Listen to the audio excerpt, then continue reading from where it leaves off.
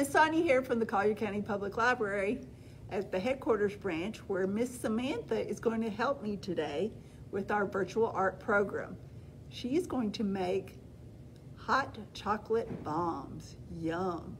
It's a little bit of a science project and a yummy treat. So let's get started. Hi, I'm Samantha from the Collier County Public Library at headquarters, and today I'm going to be making some hot chocolate bombs.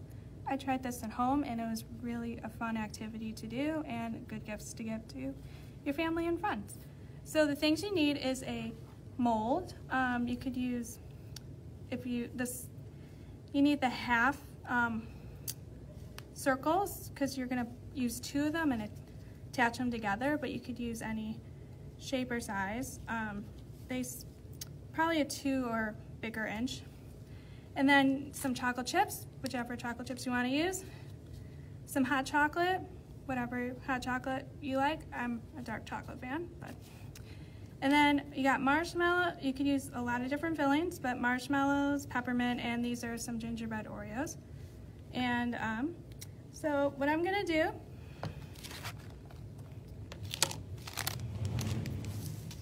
I melted the chocolate already. I started with 30 seconds and then every 15 seconds until it's melted. And you're just gonna add the chocolate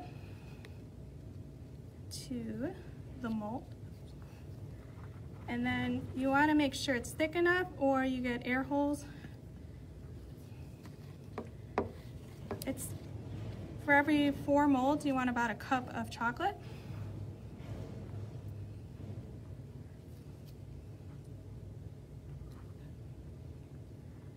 If you have a paintbrush or a cooking brush at home, you could use that also.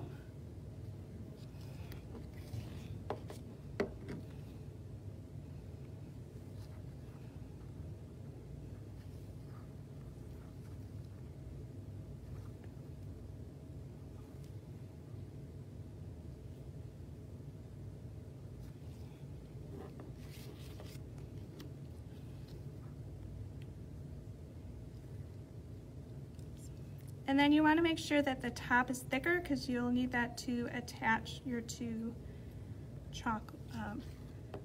half circles together.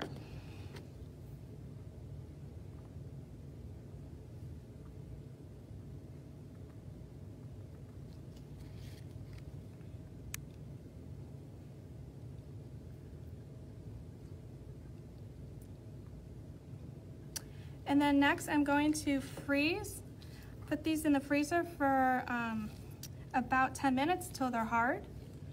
So I'm gonna go do that. So I took these out of the freezer after about 10 minutes. They should be hard, and then you'll kind of take them out carefully, like that.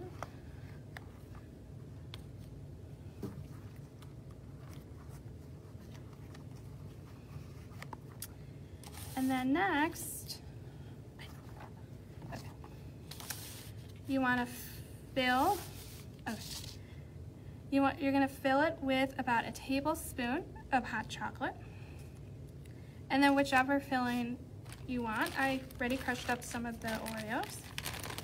So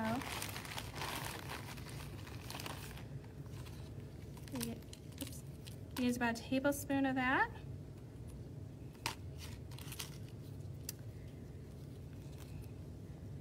And then the other side, I'm just gonna add a little more chocolate.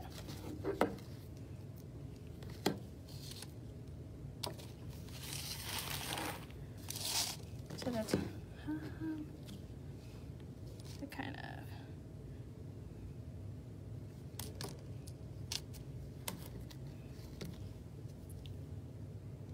oops. And then you close it. And you want to make sure it's sealed together.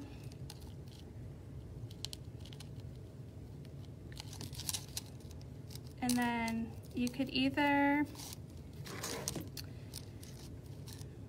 use it right now, or if you're going to use it later, you drink it later, you can put it in the refrigerator. These are ones I made before that have been in the refrigerator for a couple days.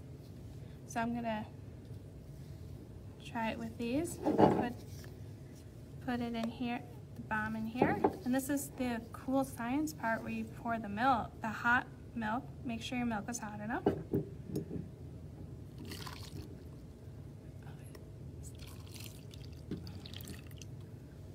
See how it's